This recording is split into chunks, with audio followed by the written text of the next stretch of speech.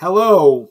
If you're in the mood for a guilty pleasure, a so bad it's surprisingly entertaining type of film, well, Even Lambs Have Teeth is that film for you. Starring Christian Prout and Tierra Scobie. They play Katie and Sloane. Two young women in their 20s just want to party and enjoy life, want to take a trip to New York. But in order to do that, they have to work on a dairy farm to make enough money. And when they stop at a diner, they are approached by two handsome brothers who just want to show them around town. Of course, they go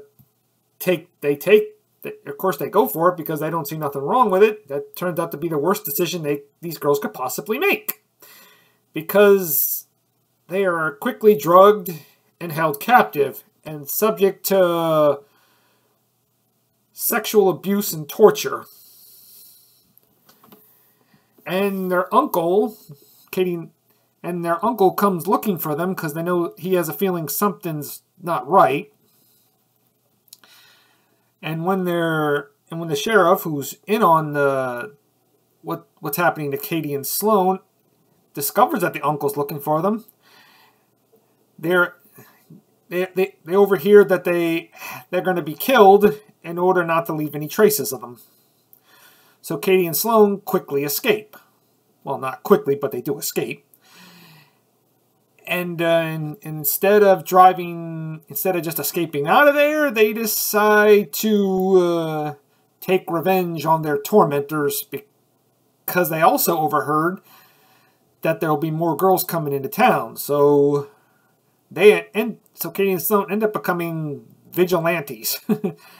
They just really go from fun young party girls to psychotic badasses, and they do it so well. This feels like a film that was written in the 70s, but it was rejected, and 40 some odd years later it was made into a movie, just very much updated. It's not saying it is that film, but it just kind of feels like that film. It kind of feels like that. It's like those B movies you see in the 70s, like I Spit on Your Grave and the Last House on the Left. Yeah, it does. Maybe it was trying to be an homage to those films. Even Lambs Have Teeth is a guilty pleasure. It's not a masterpiece. It never tries to be. It's entertaining, yes. And the two actresses, Christian Pruitt and Tierra Scobie, do very well. They have great chemistry. You get the feeling that they are lifelong friends. It was kind of interesting to see Christian Prout play the kind of wild bad girl. She usually plays the nice girl. I mean, she always plays the girl who's always doesn't want to get in trouble, but I guess she chose to play the other girl because nobody would expect her to play this type of girl. And Tierra Scobie was good. I'd say they were great in the film together. I sure hope they don't make a sequel. You know, they mess things up when they do make sequels. It's not overly violent. It's violent, but it doesn't go too far. And just when you think it's going to go too far, it kind of pulls back. Maybe because it kind of feels edited down because they thought it was too violent and they had to bring it back because they thought it was going to get an X rating, I'm guessing. It's more of a scaled-back version of I Spit on Your Grave. Yeah, it is. The guy playing the uncle was pretty good. I mean, showing the concerned uncle, it kind of feels like it's going in the Taken category, but then it has a twist around it. And then the bad guys, they are just particularly very menacing, unlikable.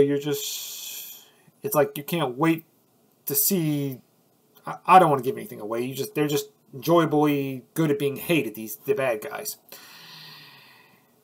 If you're in the mood for a good revenge plot that's not a masterpiece and doesn't tug at your heartstring, like some films will do, I won't give any names, I gotta say, Even Lambs Have Teeth is that film for you.